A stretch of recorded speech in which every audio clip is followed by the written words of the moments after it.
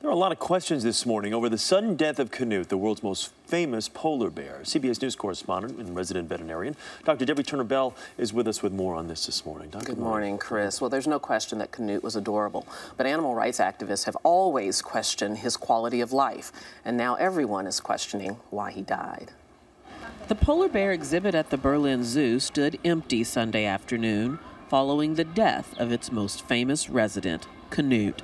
The beloved polar bear was in his enclosure Saturday afternoon when he suddenly collapsed in front of more than 600 visitors. He was only 4 years old. This zookeeper says they were all shocked. One moment he was in the water and the next he was dead. He said Knut wasn't sick and they don't know why he died. Knut captured the hearts of millions around the world in 2007 when, as a cub, his mother rejected him, leaving him in the hands of zookeepers.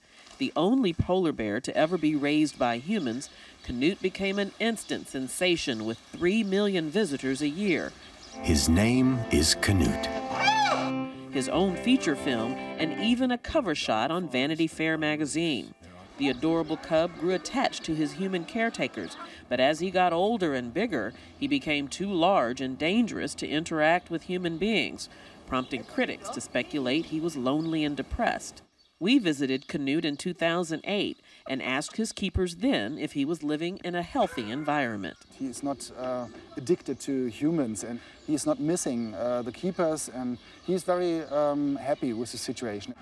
As visitors mourn the loss of the adorable bear and veterinarians prepare for a necropsy, the animal version of an autopsy, animal rights activists are placing blame on the zoo. Knut was observed displaying behaviors that indicated that he had gone mad from confinement. He paced constantly and swayed. It was obvious to anyone who knew what to look for that captivity was driving him insane.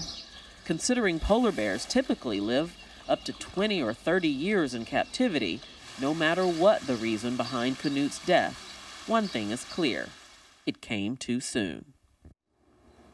After today's necropsy, there may be some preliminary findings of the cause of Knut's death. If it was a structural defect of his anatomy, like heart abnormality, but it could be days or even weeks, Chris, before a determination is made. And this is really surprising because, like you said, their normal life expectancy in captivity, 20 to 30 years. In captivity, 20 up to 30 years. And so for a young, hardy bear, and all indications are that he was healthy, that his behavior was in fact normal, and he had reached sort of his teenage years, his prime. So he should not have been a candidate to die. When they're young, they're vulnerable to death, but he had gotten past that point. Like we heard from the one young lady in the piece there, these animal rights activists who feel that maybe the treatment there, or living in captivity, is not good for these animals. You were out there in Berlin, like we saw. What did you think? I absolutely was, and I saw him, and he seemed to be a normal, healthy, young bear.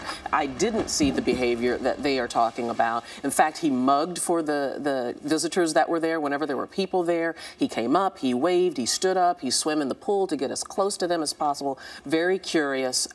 So it's unlikely that his circumstances, being in captivity, is the reason for his death. Of course, we won't know until they actually do the post-mortem and get the results back. As far as how long that takes, is it similar to an autopsy with human beings as far as the expeditious way in which you can kind of get results? Yes, what the veterinarians are going to do, it's almost exactly like an autopsy for human beings. They're going to take samples of tissue, they're going to take blood samples, they'll test for toxicities, they'll look for structural defects, and hopefully we'll know something. Dr. Debbye Turner Bell, thank you.